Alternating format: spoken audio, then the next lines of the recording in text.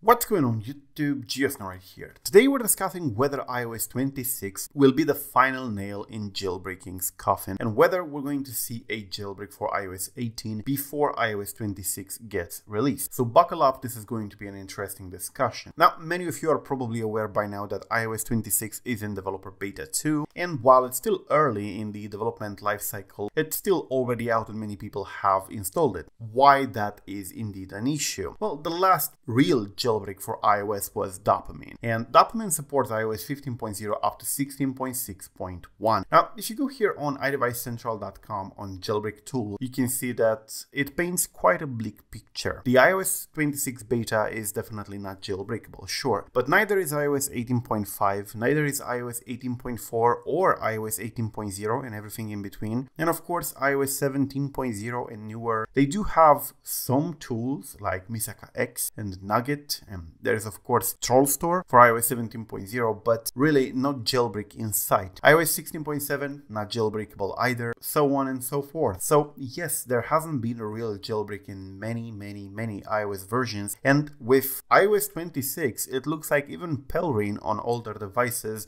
is coming to an end, because as you probably know, with iOS 26 Apple dropped the support for the last iPad that supported both iOS 18 and the Checkmate exploit, which means that there are now no devices left that support both Pelrain and iOS 26, which is unfortunate because it means that we can no longer jailbreak with Pelrain any device after iOS 26 gets released. So in a way, it already killed jailbreaking, at least this jailbreak over here. Now, of course, the Checkmate exploit was already outdated and only for older devices, but even for newer devices with jailbreaks like Dopamine and other such things like Fugu 15, Fugu 14, we don't really see those anymore that much. That's because we don't really have that many developers anymore who are interested in releasing this stuff to the public. A lot of these things are very hard to find these days, and jailbreaking iOS has become very demanding to the point that it doesn't make sense for jailbreak developers to try to release these exploits anymore, because at first they can make a lot of money selling these exploits because there is a market for them. They can report it to Apple and maybe even obtain a bug bounty from Apple, so why release them to the general public? And they just don't care anymore about releasing them in the community because the jailbreak community has shrunk enough. Now, of course, Apple has obtained a lot of the developers in the community for themselves. They would essentially employ them or pay to silence them in a way or another through NDAs and security research and whatever. And at this point, many of the security researchers that have contributed to great jailbreaks back in the day are now part of Apple. They are now working full-time at Apple in the security team. So it's no wonder why we don't get jailbreaks like this anymore, because most of these security researchers like Opa334, Linus Hanzi, Tim Starr, and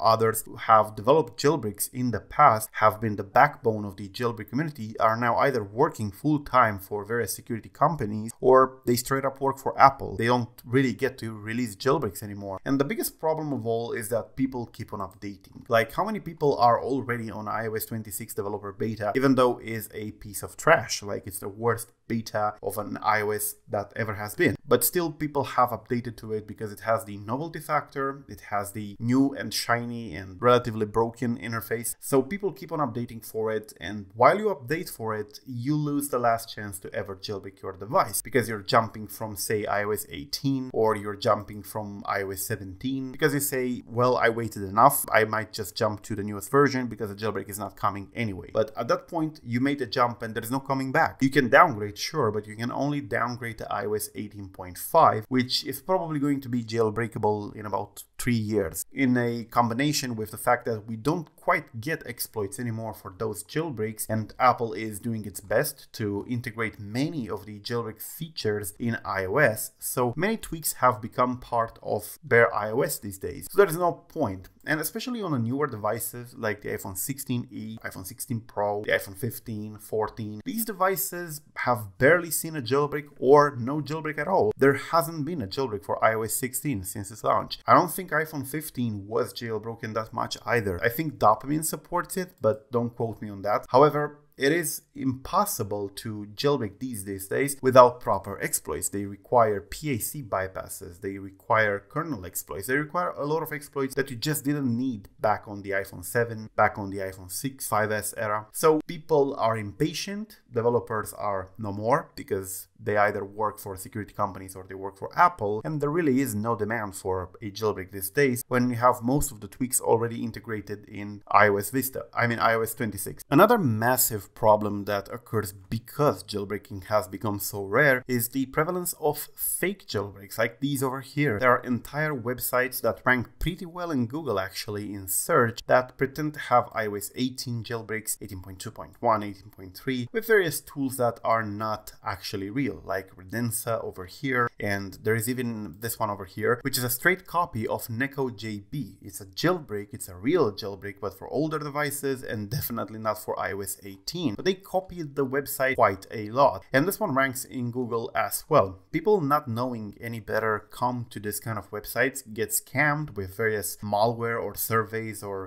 various other things like adware, and then they leave disillusioned and of course thinking that the jailbreak community is indeed a scam. So that contributes a lot to the fact that jailbreaking is not as popular. Take this for example. It says Cydia download freely, and it's a fake jailbreak that's been around for like 5-7 years by now. I think they make a lot of money from Google ads because this website ranks pretty well in Google. However, you can see that they essentially plug fake jailbreaks for iOS 18, for iOS 17. I think I even saw iOS 26 jailbreak in here at some point, but you can see how they spam the devices. It says it supports iPhone 16 and it has Cydia, while Cydia has been broken since iOS 15. It's websites like these, including this one that says it's pelrain.com. So they took the Pelrain jailbreak and they bastardized it in a way that it appears to be installable online, which if you know anything about jailbreaking, if you know how Pelrain works, that is based on an USB exploit that requires the device to be plugged into the computer, you realize how tragic it sounds if you read this guide and it tells you that you should access this website from your Safari browser and you can jailbreak with a jailbreak based on a USB exploit from the browser. Yes, that's how far they go, and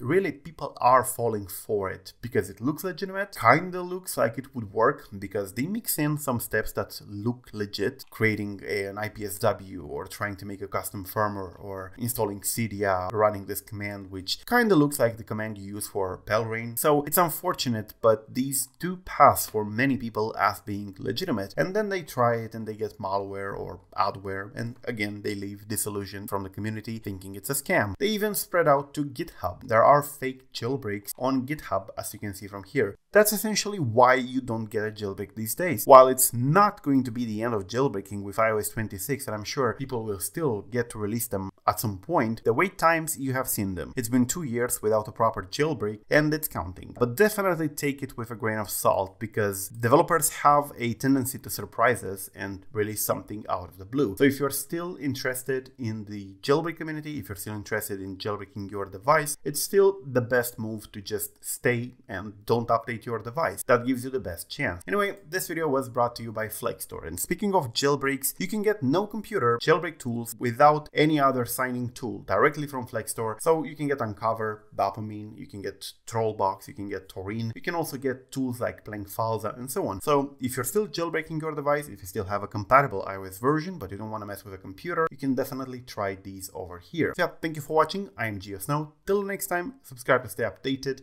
and peace out.